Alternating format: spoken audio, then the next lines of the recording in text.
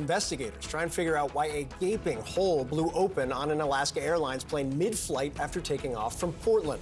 The NTSB says a crucial piece of the Boeing 737 MAX jet, the door plug, has been found in somebody's backyard. And take a look at these new images from investigators. What you're seeing there is seat cushions and headrests ripped off by the explosive force of the depressurization in the cabin. The warning light previously went off on the same plane multiple times, including the day before the horrifying flight. Alaska Airlines has restricted them from flying that plane on big flights, like long ones to Hawaii, for example, over the ocean, in case they had to quickly land. Listen to this passenger describe the moment the door plug blew out. You heard a big loud bang to the left rear, like in row 20. And a whooshing sound and all the oxygen masks deployed. You could see later that there was a 2-window section panel that blew out. It's about as wide as a refrigerator. And there was, I guess, a boy and his mother were sitting in that row, and his shirt was sucked off him and out of the plane, and his mother was holding on to him. Joining us now is the woman in charge of this investigation, Jennifer Homendy. She is the chair of the National Transportation Safety Board and was able to inspect the plane, actually walk through it. So she has a lot of information. Thank you very much for being with us. Let's begin with what you saw that we don't know more about when you walked through that plane. What do people have to know this morning? Yeah, thank you very much for having me, Poppy.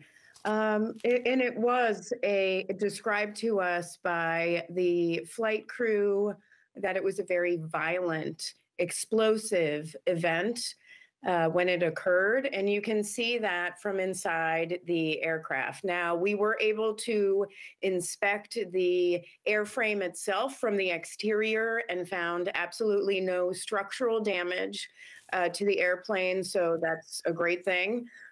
Inside, there was a lot of damage to non-critical components, everything from paneling to trim to insulation coming out of the paneling, some separation of the plastic inside of the windows, although the seal and the glass windows themselves were still intact. And then, of course, you have the torquing of some of the seats in those rows. So it must have been truly terrifying. I mean, it's the size of a refrigerator, the hole in the plane, while you're in the air going 400 miles an hour. It's technically called a door plug, but that's the door. I mean, the door blew off for all intents and purposes. And I wonder to you, now that they've found it, what will that tell you about if this could happen on other planes? Yeah, and just to clarify, this is not an operational door inside the aircraft. Passengers would only see the paneling. Outside, you would see what looks like a door. It's a plug in the aircraft itself. But from the time we got here, we began documenting the scene and looking at how the airframe is situated right now, looking at everything from witness marks and paint transfer on different components to try to begin analyzing what occurred.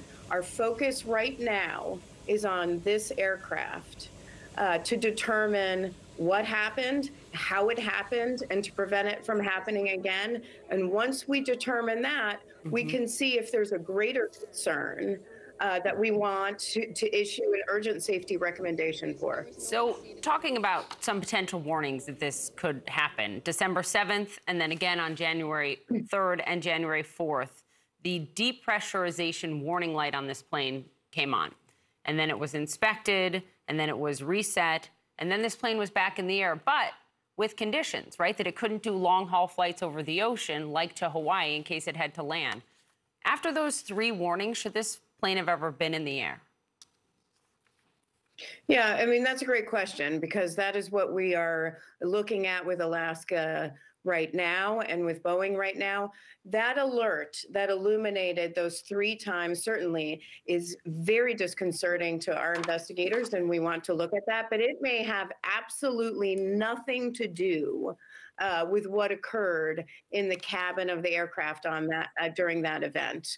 It did illuminate the flight crew had switched to a different mode because there is a backup system.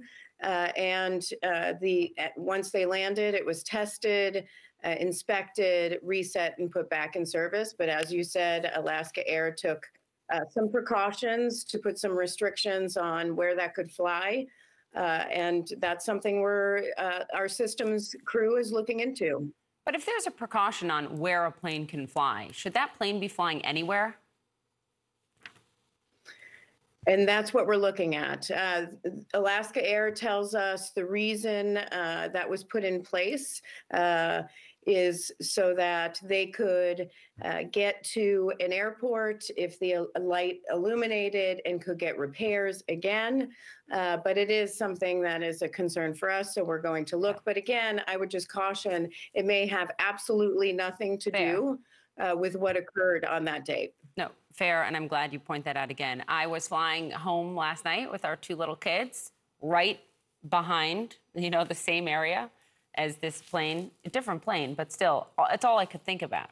So my question this morning is it safe for anyone to fly on these Boeing MAX jets right now? Our aviation system is the safest in the world. We are the gold standard for safety in our airspace, but we need to maintain that. And when an event occurs like this, it is up to us to take a close look at what happened to make sure we maintain safety in the air. For this one, I will mention we're disappointed that the cockpit voice recorder was overwritten. We can learn a lot from that cockpit voice recorder.